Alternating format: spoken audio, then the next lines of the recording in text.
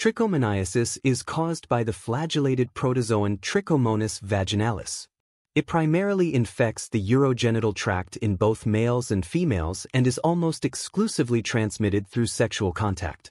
Upon entering the urogenital epithelium, the organism adheres to squamous epithelial cells of the vagina, urethra, or prostate. It causes cellular damage through mechanical disruption, cytotoxic effects, and secretion of proteolytic enzymes.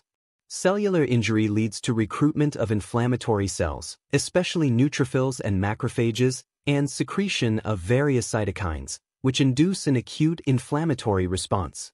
Disruption of the normal vaginal flora, especially lactobacilli, may enhance colonization of Trichomonas and symptom severity. The infection creates a high vaginal pH, which supports the parasite's survival and growth. Female patients typically present with signs and symptoms of vaginitis, including frothy, yellow-green, foul-smelling vaginal discharge. Vulvar irritation, itching, and burning sensation may also be present. Other symptoms include dysuria, or pain during urination, and dyspareunia, or pain during intercourse. Despite the presence of an infection, some women may be completely asymptomatic. In males, the infection is often asymptomatic.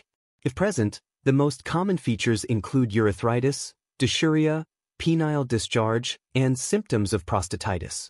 The infection is diagnosed by demonstrating the organisms in vaginal or urethral discharge under microscope.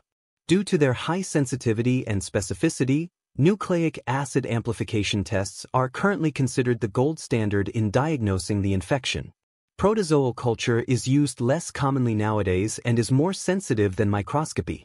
Rapid antigen tests and point-of-care tests are also available.